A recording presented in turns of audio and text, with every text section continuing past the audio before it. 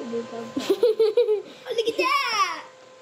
You okay? Look at that potato! She was just the happiest little girl all the time. Lisi!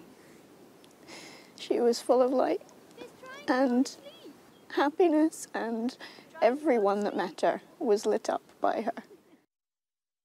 Today would have been Alysia Salisbury's 6th birthday, but 3 weeks ago she lost her life after a fire broke out at the family's home in Pembrokeshire.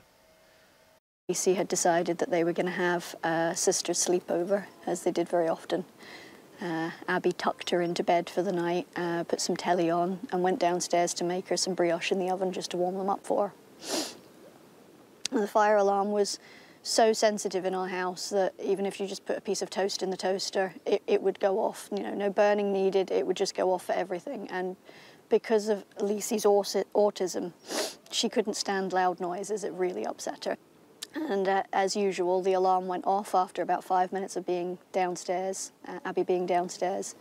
I leapt out of bed, ran downstairs and started pushing on the button to try and get it to turn off before it could upset Alysia too much. But this time, no matter how many times I pushed the button, the alarm wouldn't turn off. And I said to Abby, "Have you burned something?" And she said, "No, there's nothing burning."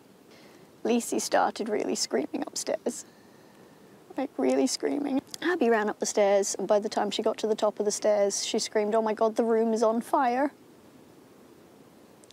And I turned my head to the staircase and there was smoke coming down the stairs, and I just thought, oh my God,